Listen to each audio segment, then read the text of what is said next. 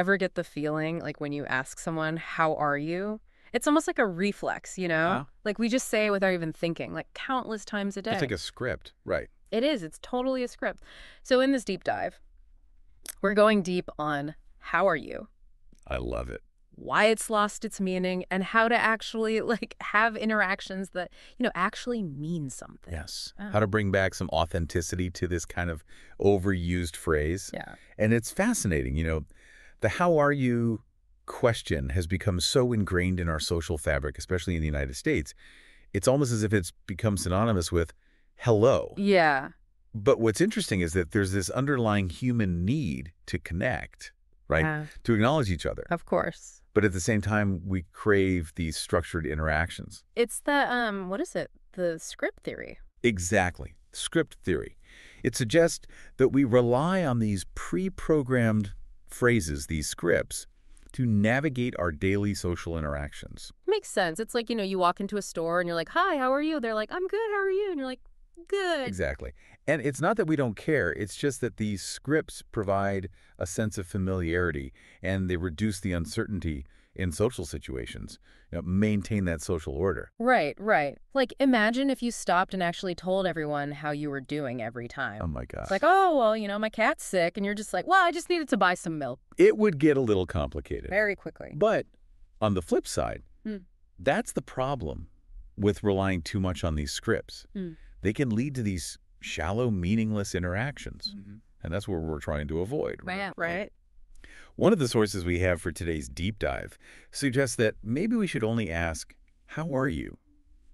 When we're genuinely ready to hear the answer. Oh, that's interesting. Because it sounds really simple. Yeah, no, I get. Think about it. Imagine you have a colleague who's about to give a big presentation, and you see them the next day. Yeah. Instead of the automatic, how are you? Uh. You could say, hey, how did that presentation go? Oh, I like that.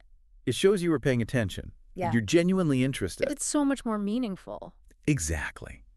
And it opens the door for a more authentic connection. I mean, isn't that what it's all about, really? Absolutely. Yeah. And, it made me think it's not just about the questions we ask, but it's also about how we listen.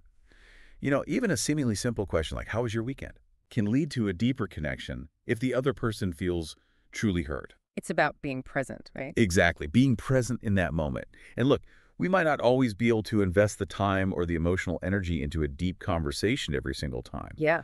But just being present, making eye contact, and really listening when someone's speaking, that in itself can make all the difference. And you know what? This whole idea of being genuine, it applies to the digital world too, don't you think? Absolutely. I was just thinking that. Like all those emails we get that start with, I hope this email finds you well. It's like, Yeah. come on, just get to the point. Exactly. In those digital spaces, sometimes cutting to the chase can actually be more authentic and respectful of people's time. It's true. Like instead of how are you at the start of an email, how about hope you're having a productive week? Wanted to follow up on. Right. Or I had a quick question about, just be direct. So much better. It shows that you value the other person's time. You're not just going through the motions. So to wrap things up today, I think it's really interesting to think about how something as simple as how are you can be so much more than just a pleasantry. Right. Like, what if we all tried to be more mindful, more present, and really use it as an opportunity to connect with each other? It's a simple shift in mindset. Yeah. But it could have a ripple effect on our relationships. Uh, What if, instead of just a greeting, how are you, became a genuine invitation to connect? Even if the response is just, I'm well, thank you. I love that. Something Oh. to think about.